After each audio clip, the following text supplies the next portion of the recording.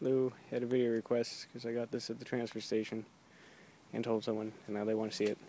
So here it is. 64-gallon fully automated toter.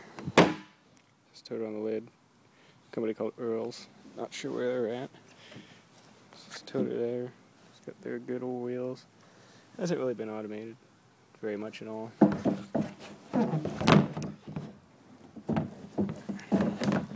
But here you can tell it's really old. It says Applied Products on it, which is pretty old. Of course, since it's a chode, the lid hits the ground, which kind of sucks. I'm currently washing it, so I gotta get some grime off of here. It's pretty darn clean.